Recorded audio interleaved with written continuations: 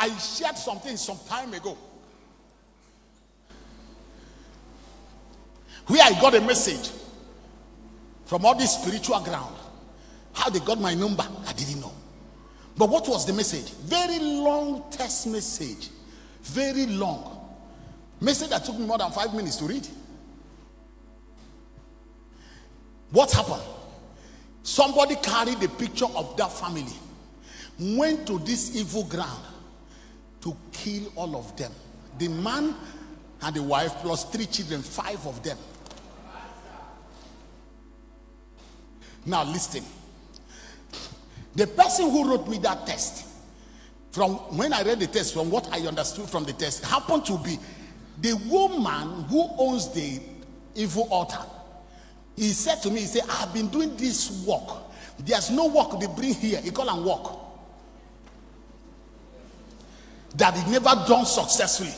He said, but whenever as he put this picture, this family picture on the altar, after they performed the whole sacrifice, they said the girl brought money and performed the whole sacrifice they told her to perform. He said, they asked her, say, what is your intention? So he said, let the whole of this family die, if possible, one day.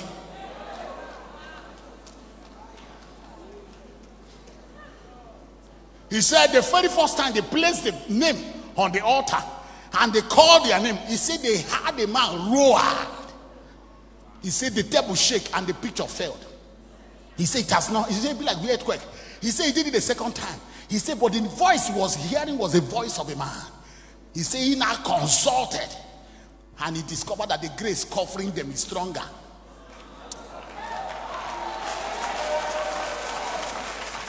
You know what he told me? He said, I've killed so many church members. He said, I know they fear church, but I don't. You know, at times when they are talking, at times you begin to imagine. He said when he began to hear that voice, he said, he now remember saying, he have heard me on television one day in this city.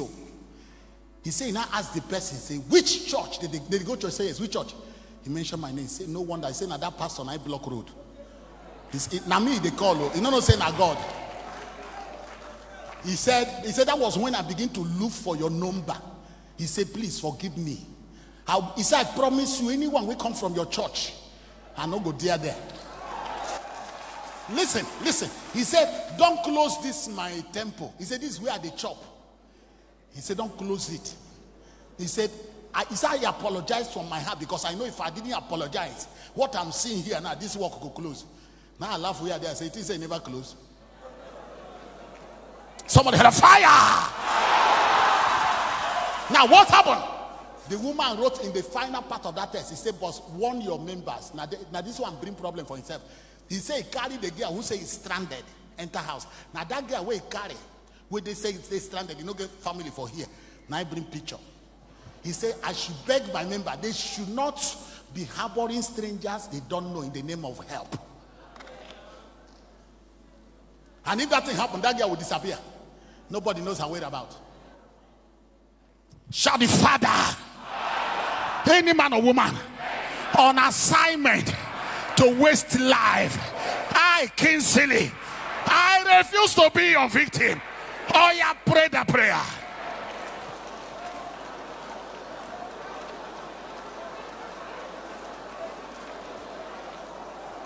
I, Kingsley, me and my children and everyone connected to me can never be your victim. Are you praying? Make sure you are praying.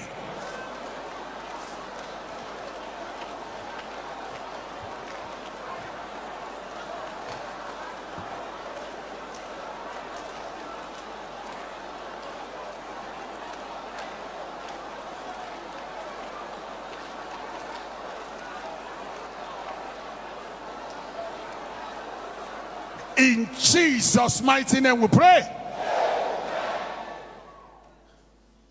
Stretch your hand. I pass decree. Anyone on evil mission looking for blood this season, in the name of Jesus, as you echo amen 3 times, they will not catch you. Listen, even if you join the same vehicle with them, they say they want to cause accident. If they ever cause it, they will die. And you will survive. I repeat. You will not do good that will buy your head. Hey. I decree to you, Rema, you watching me there. Your good will not take your life. You will not do good that will buy your life. You will not have somebody that will kill you. In the name of Jesus.